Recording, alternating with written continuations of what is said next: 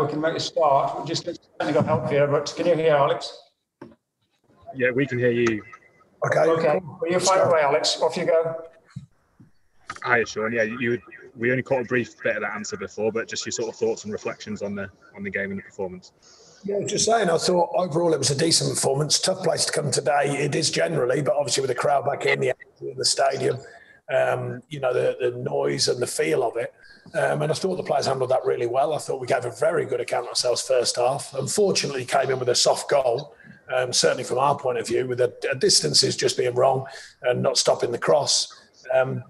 And then, we go in at half-time in pretty good shape, actually. I thought the performance was good. As I said, I thought we should have had a penalty on Dwight McNeil, but we know our record for them. And then second half, we started bright as well. The challenge is when you're 1-0 down, you don't want to go two, and they scored, I think it was around 60 minutes. And then it's tough. They had a good control of the game for a good bit then. We couldn't really break their rhythm as much. And they grew from the 2-0 situation. And then we finished really strong, actually. So I was pleased with the mentality, that's for sure. You mentioned the phrase soft goal there, and it's one you mentioned after Brighton as well. I guess just disappointed to concede in the manner you did, given how tough it's going to be here. Well, it's slightly different with all due respect to Brighton because, you're at Anfield playing against Liverpool and they're putting on subs like Firmino and the like, so Thiago. So I think they're a pretty good outfit. So let's just be clear on that. Against Brighton, we had a soft kind of 10 minutes, which cost us. But the performance, yet again, there has to be life in your performances. And I think there is with the performance of Brighton, there is today. We've got to tidy up the details, both ends actually, because we had chances again today and didn't quite find that killer moment, the pass, the finish. But there's certainly the right energy and the right feel about the group at the minute. Although we are limited in numbers once again, particularly today. Yeah, what's the latest on Ashley Westwood and Matej Vydra? Understand both injured, is that right? We'd not expect it to be long. We don't think they're too serious. Obviously, couldn't play them today. So we'll wait and see a report on them on Monday. You went with Ashley Barnes up front today, an area where you have got a bit of competition for places. Just what can you feel he can still offer at this level, and how pleased were you with his particularly second half showing today? I was pleased with him all through the show, and I thought he was a handful like he is. He's an awkward customer. He's breaking the back line when he could. It was margins between him and J-Rod, because J-Rod had done well last week. Generally, I thought, I like that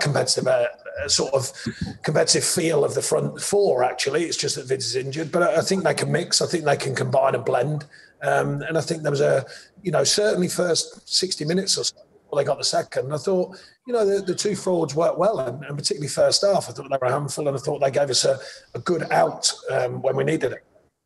And last one from me, the obligatory transfer window question. You mentioned sort of shorter numbers again. How disappointing, challenging will it be if you're not able to bring somebody in between now and the end of the window? Well, it's not necessarily disappointing because it's been life at Burnley ever since I've been here. So, that's always been a challenge. There is some financial situation that I think is slightly more open-minded, but we'll see. It still has to be the right players. I've said all along, it's not about, the model is what it is. It's not. I don't think the ownership is going to rip it up. I think it's more a case of can we stretch it a little bit. But within that, you've still got to find the players. You've got to find the right players. There's only so many out there that fit in our model. The market doesn't care for our model. I've said it many, many times. Our model is a very good one in the Premier League. As a business, it's been very good, very challenging, but very good. But football doesn't care for that. Football doesn't judge you on whether your business model is good. It judges you on getting players out there who can win games. So we've got to keep working hard to find that balance and therefore get the players in when we can and the ones that can help us. Thanks, Sean. Thanks, Alex. Anybody out there can hear and has a question, please pipe up. We're struggling to see anybody. If not, thanks, Alex. If you can share that, if you wouldn't mind, with anybody, we're going to have to call it a day there because we've had no further assistance. But that's just a recap. Thanks, everybody. Thank you. Stay well. Scuffy, you can do what you can do.